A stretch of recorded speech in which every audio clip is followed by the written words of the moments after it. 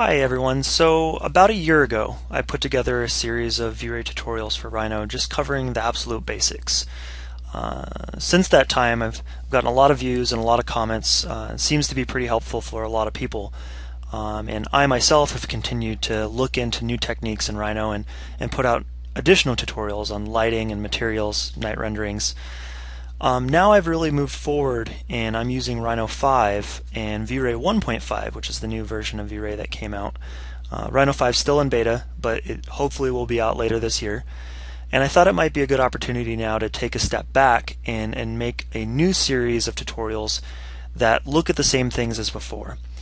If you're using Rhino 4 and are just getting into Vray rendering, you can follow along with these tutorials and most everything's going to translate one for one. Some of the visual elements, the menus and such, will be slightly different. Here's the material menu. Here's the actual breakdown for the Vray options.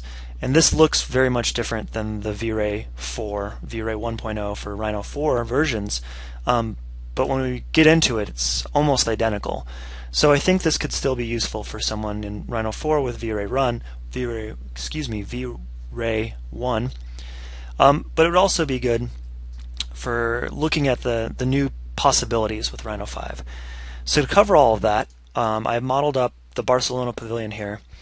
And this would be good because we'll be able to cover the absolute most basic settings and work through each of the different elements and how they can be used, and then continue to evolve this model and this render and work on HDRI, lighting, how to make our own custom materials and put in the granite book matched kind of stone along these walls.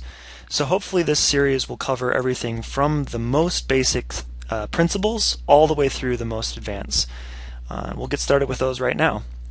So with Vray, it's just a rendering option that we come down and if we pick render, we can set our current render to Rhino render or Vray for Rhino.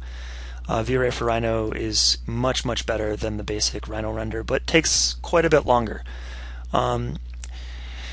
Once you set that up, you get these new options here, and this is a toolbar that would be Rhino 4 or Rhino 5. And what we have is material editor, Vray options. These set up how our camera lighting and algorithms work to solve the rendering. We have the rendering frame, which would actually show, what was last rendered in that frame. We have the render button. With Rhino 5, we have a real-time renderer, which will allow us to update the model in real time. We can get into that a little later. We have an infinite plane, which basically puts in a horizon line for anything. We have a sun system, Vray light system. A new feature with Rhino 5 is this: it's a proxy object. So say I had another file that was the trees. I could bring in proxy trees and kind of lighten the load on this render by using proxy objects.